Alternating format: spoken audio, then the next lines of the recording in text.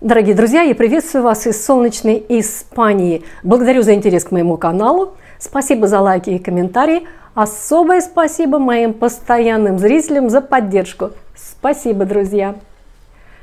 Прежде всего, хочу успокоить родителей авторских прав. Ролик у Семена Слепакова никто не воровал. На YouTube действует лицензия, позволяющая другим распространять, перерабатывать, исправлять, развивать даже в коммерческих целях произведения при условии указания автора произведения. Поэтому, пожалуйста, не стесняйтесь, делайте перепосты. Считаю, что вопрос с воровством контента на YouTube исчерпан, поэтому перейдем к делам насущным. Сегодня я расскажу о закупке Финляндии новейших ракет в США, но сначала немного о здравоохранении в Испании. Вчера мое внимание привлек рекламный щит с фотографией ребенка и надписью «Мама, я хочу быть финном». Я удивилась и решила выяснить, в чем дело. Это просьба подписать петицию к властям Испании. Оказывается, детей с лейкемией в Испании лечат по какому-то своему устаревшему, но более дешевому протоколу, отличному от европейского. В результате Испания находится на 13-м месте в Европе по выживаемости с показателем 84,7%, в то время как в других странах, таких как Германия, Финляндия или Дания, этот показатель превышает 90%. Частный благотворительный фонд в Мадриде и в Барселоне оплатил в прошлом году лечение сотни детей по европейскому протоколу. Но этого недостаточно. Случаев детской лейкемии в Испании ежегодно обнаруживается около 300.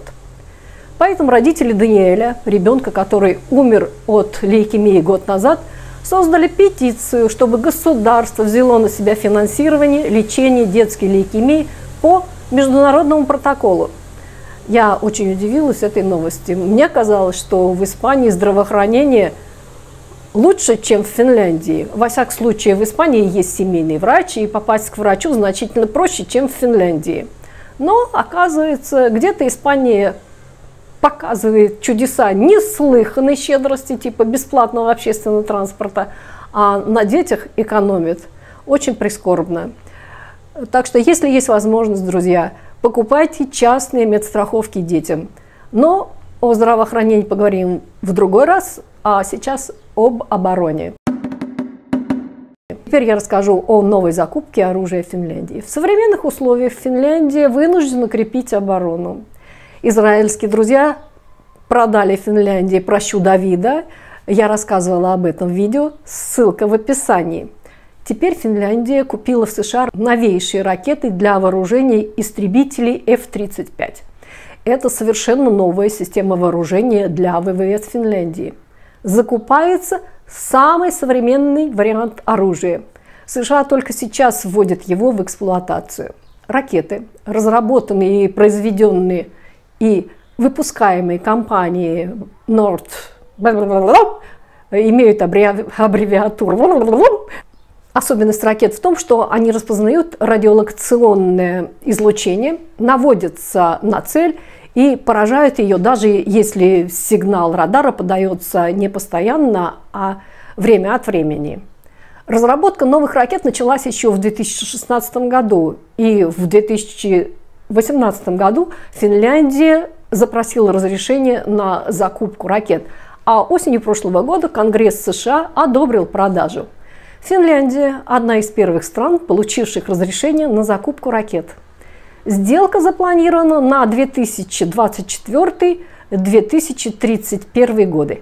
Помимо ракет в комплект входят программное обеспечение, запчасти, аксессуары, инструкции, документация, а также доставка, обучение и поддержка производителя. Ракетный комплекс будет поставлен вместе с многоцелевыми истребителями F-35A. Ракеты с радиолокационным наведением не были куплены вместе с истребителями, потому что тогда еще ракета не была готова. Приобретение ракет дополняет возможности истребителей F-35, создавая возможность быстрого поражения наземных и надводных целей, излучающих, в частности, радиочастотные сигналы. То есть ими можно размолотить радарные установки и лишить системы ПВО противника способности точного наведения. Если я не точна в деталях, то поправьте меня. Пресс-релиз Минобороны Финляндии написан на таком армейском жаргоне, что без бутылки не разобраться, поэтому технические подробности я сокращаю. Полное название ракеты – усовершенствованная противорадиационная ракета с увеличенной дальностью действия. Ракеты запускаются с истребителей и нацелены на радары, которые обслуживают, например, российские противоракетные системы С-300 и С-400. Ракеты могут поражать как наземные, так и надводные цели, находящиеся на движущемся корабле. Минобороны не сообщила, сколько новых ракет будет приобретено и сколько они будут стоить. Это такой секрет полишинеля, всем известный, потому что в США в общедоступной информации есть сведения, что год назад Конгресс США дал разрешение на продажу в Финляндии максимум 150 ракет на $500 миллионов. То есть цена одной ракеты около $3 миллионов, включая запчасти и учебные материалы. По финским меркам это очень крупная сделка, даже если Финляндия не выкупит весь лот. История появления этих ракет берет начало со времен Вьетнамской войны в начале 1960-х годов, когда Советский Союз поставил Вьетнаму противоракетные зенитные комплексы С-75. Летом 1965 года вьетнамцу удалось с помощью С-75 сбить первый американский самолет. Американцы поняли, что С-75 представляет собой серьезную угрозу и уже через несколько месяцев разработали тактику новой борьбы с ней. Во Вьетнаме американцы впервые оснастили истребители-бомбардировщики техникой, которая обнаруживала радиацию от радаров и могла наводить самолеты на них. Это было начало разработок, приведших к созданию в 1980-х годах запускаемой издалека ракеты «Харм» и различных ее модификаций. Самая последняя версия нынешней ракеты – это о важности наводящихся на радар ракет в современной войне говорит тот факт, что после нападения России на Украину США экспортировали ракеты «Харм» на Украину уже в начале войны. Хотя у Украины даже не было подходящих для них истребителей. Украинцам удалось поставить эти ракеты на свои истребители МиГ-29 и Су-27. Нынешнюю новую версию ракеты разработали для истребителей-невидимки F-35. Характеристик ракеты нет в открытом доступе, хотя в прессе циркулируют различные цифры.